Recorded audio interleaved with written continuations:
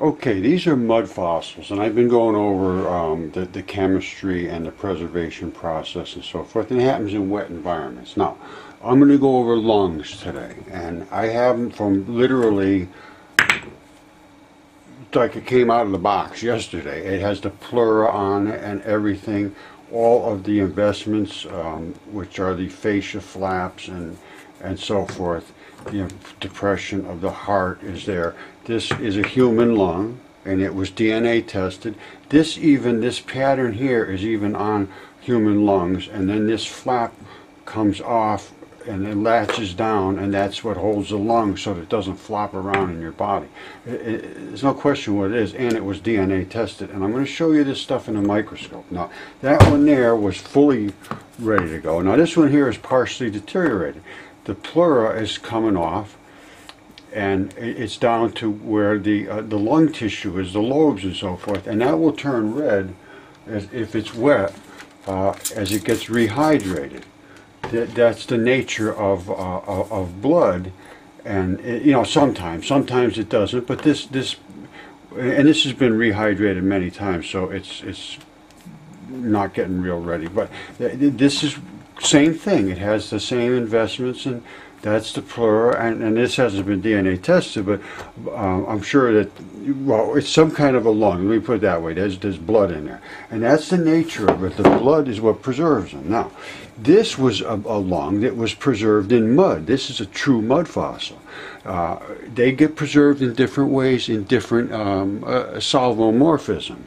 It's called solvents. So this one was in mud, and it's a lung, and I'll show these things under the microscope. They show a lot better. Now, this is also a lung that is partially deteriorated. This is what's called fascia on the surface here, and I'll be showing this in the microscope. And this one here bled out partially, and this bleeding is this. And some people call that granite or whatever you want to call it, but it's not. It's in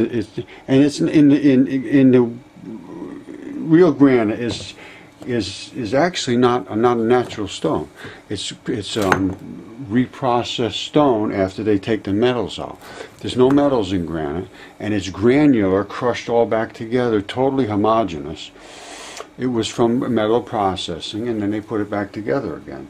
A lot of the granite is, and I could prove that, and it's quite obvious. Now, this is what happens when blood leaks out of in this particular case, of this lung. It turns red and it turns black, and the reason is the red blood is the FeO3. It has oxygen in it, and that's what a lung does. It transfers oxygen into the blood and takes the carbon dioxide out. The FeO2 blood is depleted blood, the black blood, and this is fully understood. They're isotopes. They're FeO2 and FeO3. There's a 2 oxygen and a 3 oxygen. They're oxides. Anyway, that's what it is.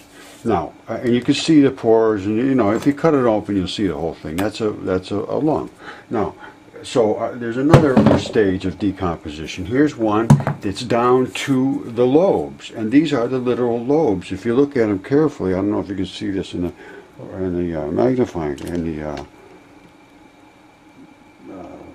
video here, but they are literally the lobes of the lung, and this is a lung that's been cut open, and this is what happens inside the lung as it transfers the blood and the carbon dioxide in and out.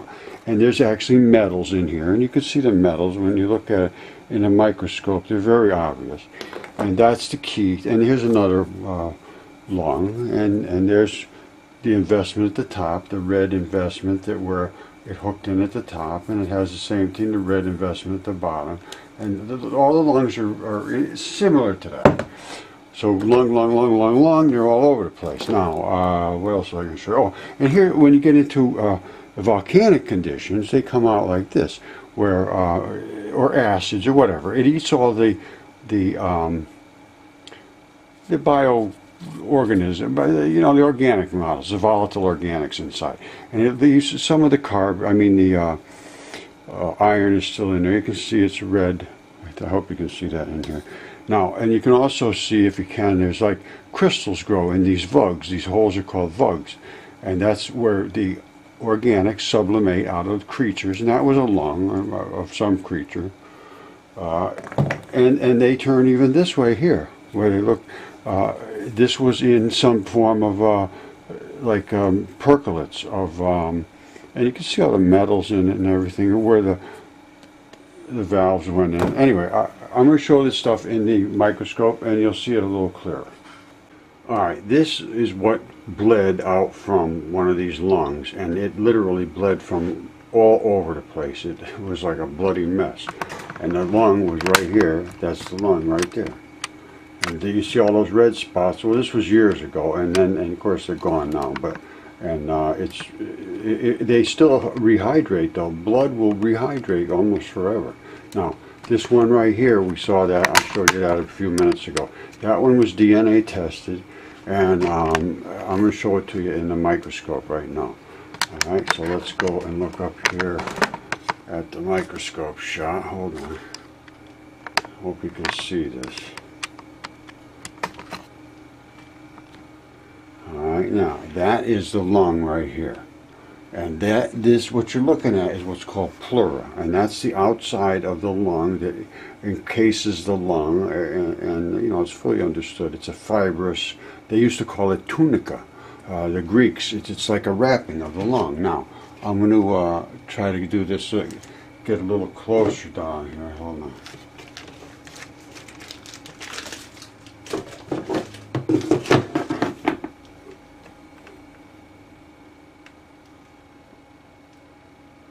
Alright, now you can see what it's made of. You see all this little white fibers.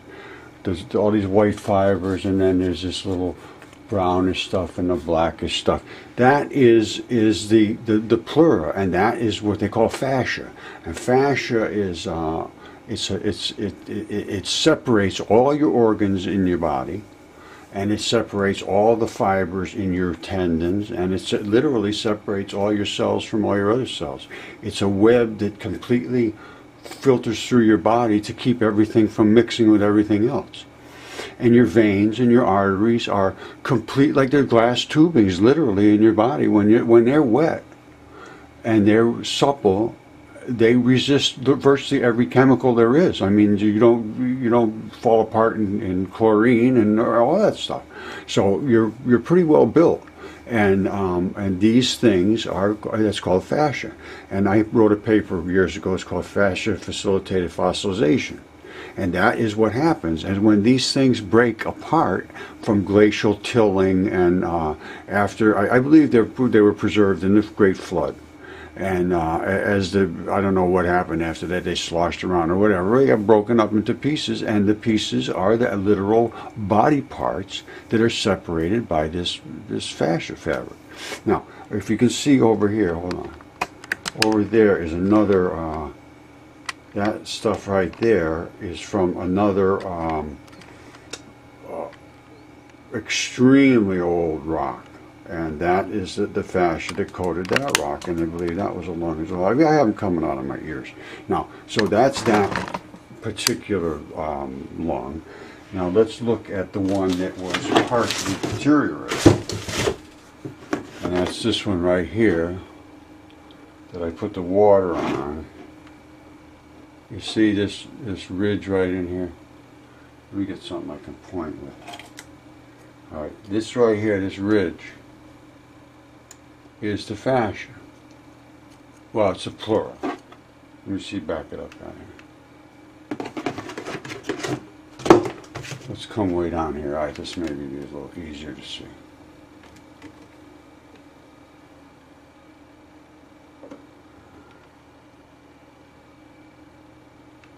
Well, I don't want to spend too much time on it, but what it is and I'll come right up close to it.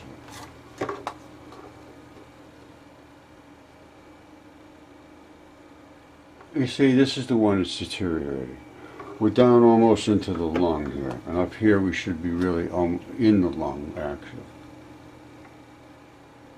Let me turn the light down a little. You see that? That's literally the lung, and that's parts of the lobes of the lung. And that's after the pleura degraded and got down there. Now, if you look over here at the outside of the lung, this is the outside of the lung, and that's the pleura on the outside of the lung. Hold on, let's see, it's getting bright.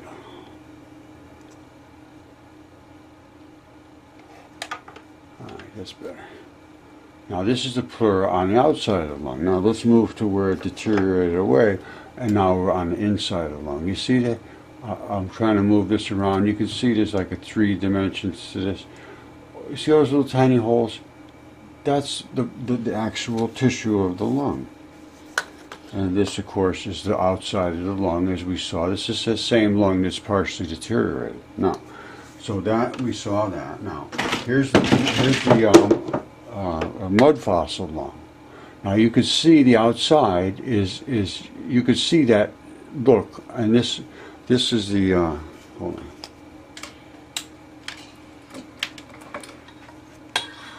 This is that mud fossil lung, and it has that same stuff on the outside. You see it? But it's not, you know, it's more mud than the other one.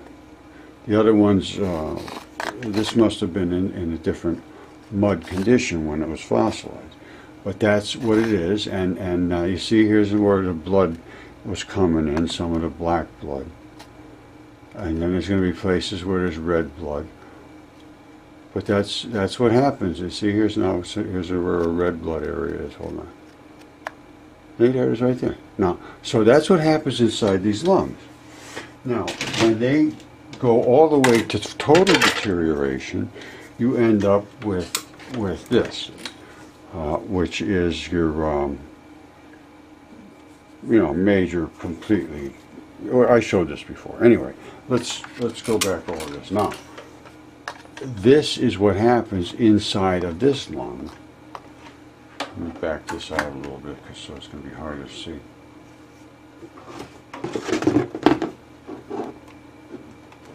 All right, here's this lung. Let me lighten it up a little bit.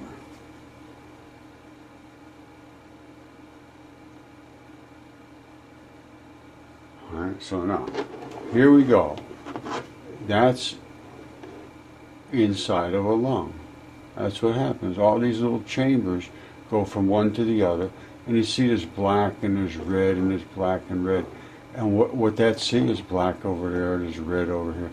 The red is your ferrous oxides and your blood, obviously. Hold on, I have a hard time orienting this. All right, now, and you can see there's no mystery here. All right. So that is what's going on inside these lungs. Now, once the lung loses everything that's inside of it, these holes become what they call vugs. And hold on, I gotta find one that crystallized. Hold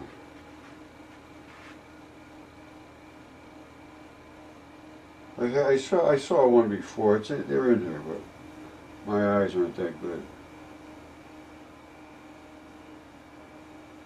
Anyway, they're in here.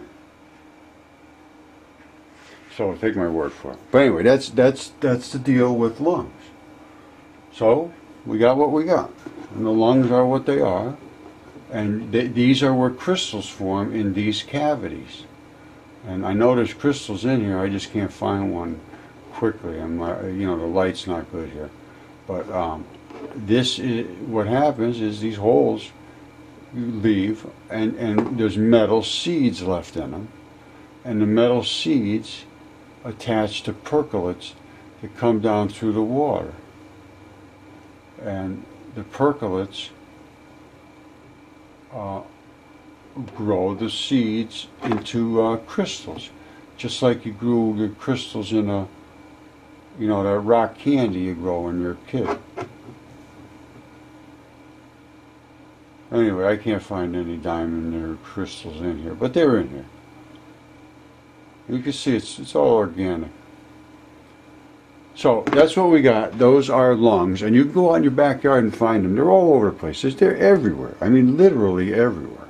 And if you can't go and find one in 10 minutes, all I can tell you is lens crafters. Now, that's what I got, and I think somebody should look into this. These are not accepted, but there's I have well, I did 3 DNA tests, and they've all been tested human DNA.